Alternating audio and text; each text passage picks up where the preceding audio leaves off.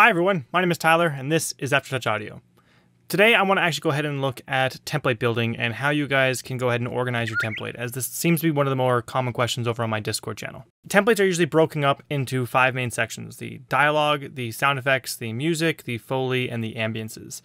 And there's a kind of an industry standard way of working, and then there is just like parting out for like smaller projects type working. But typically I try to follow this level of working across all of my projects, whether they be in like short little commercial type stuff or big feature films. This is kind of the workflow, is the way that I like to do things. This is going to be a 5-part series, just because the length of these videos in terms of like how detailed they're going to be. Okay, before we get started, if you would like to go ahead and support this channel, consider checking out the link in the description below, where we have dozens of sound effects libraries catered for your professional needs. Okay, so here's my template. I have a dialogue, music, Foley, sound effects, and BG tracks or groups in here. But today we're just going to be focusing on the dialogue. Next video we'll focus on the music, and then Foley and sound effects, BGs. We'll kind of go through it systematically. But before we get into those folders, let's actually have a look at the top of the track and see what's going on there. Okay, so I have a video track and I have a stereo audio track. The reason for that being is I can now go ahead and drag on the video track, and then the temp mix or the temp audio that they have from the video just gets automatically pulled onto this reference track. And this reference track just goes straight out to my mains or the stereo master. That way it doesn't touch any of the processing chain. I can kind of hear exactly what they had intended to have on the video. So just below that though, we have a master markers track. Now, as far as I'm concerned, this is just a Cubase innuendo thing. I'm not entirely certain if every DAW can create marker tracks like this, but effectively this here is just like the marker track on the top of most timelines. Pro Tools has it, Ableton has it. It's just a marker track. So that is the top of the template. That's everything that's outside of the folder. So let's just go ahead and hide that. And we will now go ahead and move on to the dialogue editing template. But just before we go ahead and look at each individual tracks, just note that I have 2 stereo masters. One of them has my true peak limiter and my loudness meter on it. The other one has nothing on it at all. And that's really the only difference there is. So when I show you the routing and you see 2 stereo masters, just know that that's the only difference between the 2 stereo masters. Let's go into the dialogue template folder itself. Right away, you'll see a dialogue master, a dialogue chain 2, and a dialogue chain 1. Now, the only difference between dialogue chain 2 and dialogue chain 1 is dialogue chain 2 has no processing on it. Dialogue chain 1 has a little bit of processing on it. So the only reason why I would have 2 is if I have a certain piece of dialogue, or if I have ADR or something on this track that I do not want to route into the actual processing of dialogue chain 1, I can just bypass it and go directly to dialogue chain 2.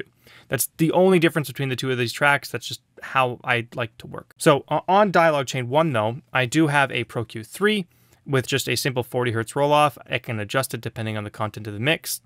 I then have Saturn 2 with just a smidget of saturation / compression. It's only going at about 2%. It just kind of helps push that dialogue just a touch forward. That's about all it's doing. I also have 2 plugins here, POW Air and Wave Rider.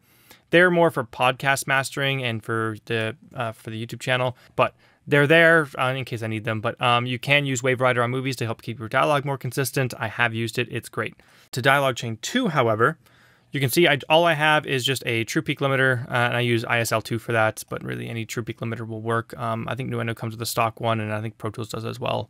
But just a true peak limiter in order to go ahead and catch those peaks. On the dialogue master at all, of course, I have nothing. This is totally a way for me to bounce out the dialogue stem, so nothing on it at all, and that helps me go ahead and be able to see where I'm at level-wise. Okay, so underneath that, I have a dialogue VCA fader. So this here now allows me to go ahead and adjust the overall levels of all the dialogue tracks and kind of have it all on one fader. Super helpful for the mix, but it also goes ahead and helps balance the reverb, sends, and all that jazz. So I have this on here, and it's routed through dialogue tracks 1 through 8. Just below that, we have a dialogue marker track. And again, I think this is solely Cubase and Nuendo, but you can effectively create as many marker tracks as you want in these DAWs. But sometimes I like to have just dialogue specific markers, so I will go ahead and just throw those on the dialogue track, and then they live within the dialogue folder. They don't bug up anything else, or I don't have like hundreds of lines going across my screen. Okay, so now that we have that out of the way, let's go ahead and go into the actual audio tracks themselves. So we have dialogue tracks 1 through 8. Now I'm only going to show you one of these because they're all the same. Every single dialogue track is all the same. If I need more tracks, I will add more tracks. Some dialogue mixers like to have it so you have a checkerboard. So you have dialogue 1, dialogue 2, dialogue 1, dialogue 2, or sometimes dialogue like 3 or 4 tracks. I personally like to have my dialogue delivered to me where each person is on their own track. It's just a different way of working. However, this template accommodates both. On my dialogue processing itself, it's pretty bare. Not a whole lot going on because I like to do it all throughout the mix as I go through it. But we have a Pro Q3 with this simple sort of EQ curve. It's pretty straightforward. It is a low cut, a high cut, just to kind of like bring in the dialogue together. Then we have a high boost, just to kind of help build up that presence, because a lot of the labs that we get are underneath clothing, so they need just a little bit of presence boost there. So I find I'm doing that EQ preset a lot, so that's why that's there. And then I just dip out 400 hertz for the muddy, and of course this gets adjusted as we go through. Next up, we have SPL Deverb Plus. I'm actually thinking about changing this out for another one on Veil. I've been playing around with that. That's a really cool de-reverb. This is the one that I've been using across all of my mixes moving forward, but yeah, it is super, super handy. The next plugin is actually pretty new. It is the Ava multiband compressor. I'm just trying it out. This used to be Pro MB, but now it is Ava multiband compressor. I'm just trying it out in the template. But effectively, it's just a multiband compressor. Next up is the Ava de-esser. This has to be one of my favorite de-essers I found. I used to use a lot of FabFilter Pro DS. I thought that was really, really good. It still is a fantastic de-esser.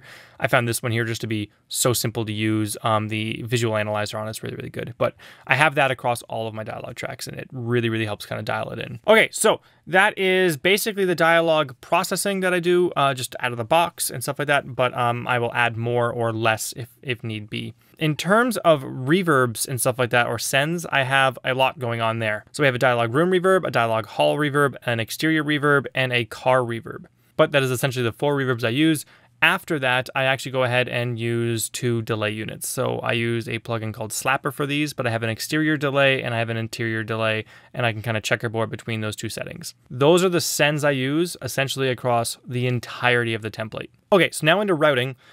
Each dialogue track gets routed into dialogue chain 1. Dialogue chain 1 gets routed into dialogue chain 2. Dialogue chain 2 gets routed into the dialogue master. Master gets routed into stereo master, and then stereo master just gets routed to my master, right? So that is effectively the routing for the dialogue tracks. Moving on in the dialogue template, because there's actually a little bit more going on in here, we now have PFX tracks. And these are production effects. These are things that when I go ahead and get a dialogue mix, an AAF or whatever, I can then go ahead and, so let's say someone's banging away on a hammer and stuff like that, and in between that they're talking, I can take those hammer bangs and just bring them down onto the PFX tracks. Now the PFX tracks are not going to my dialogue master, even though they're in the dialogue master group. They're actually going to my SFX master. They don't have any processing on them. Effectively, I do a lot of clip processing, but I process the clips instead of doing a whole lot of like track automation and stuff like that when I'm mixing. So they're pretty bare, they're pretty easy. It's just mono tracks themselves. Moving into here, we now have Futzed dialogue. So what is Futzed dialogue? Well, essentially it has the exact same processing, the exact same routing as my regular dialogue tracks. The only difference is I have a plugin on here called Speakerphone. And what this does is it does essentially what it says it does. It throws things and makes it sound like it's through a speakerphone.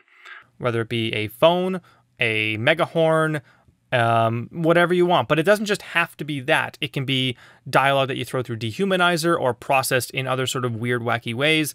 That is effectively what these Futzed dialogue tracks are. They're processed dialogue more than you would do with other stuff. But they follow the exact same routing as the rest of them. Dialogue chain 1, dialogue chain 2, DX master, stereo master, and stereo master. They follow the exact same path, and when they have the exact same plugins and the exact same reverb sends. Super, super easy to deal with. The last bit of thing that I do here is I have a ADR folder track, which I keep hidden most of the time because I don't deal with a lot of ADR in my studio. At the same time, when I do get it, I can effectively go ahead and just deal with it here.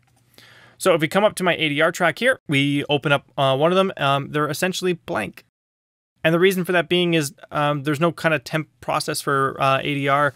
I might have to go ahead and really shape it with an EQ. I might have to de-reverb it depending on where it was recorded, or I might have to go ahead and change the routing. So they're pretty blank, but they do follow the same routing. These tracks and the Futzed dialogues tracks are the one tracks that I tend to go ahead and throw through dialogue chain 2 and just bypass dialogue chain 1. Okay, so quickly going over to the reverb, as we discussed before, they're all altiverb, and the routing of them is a little bit different. They don't go to dialogue chain 1, they don't go to dialogue chain 2, and they just go straight to the dialogue master.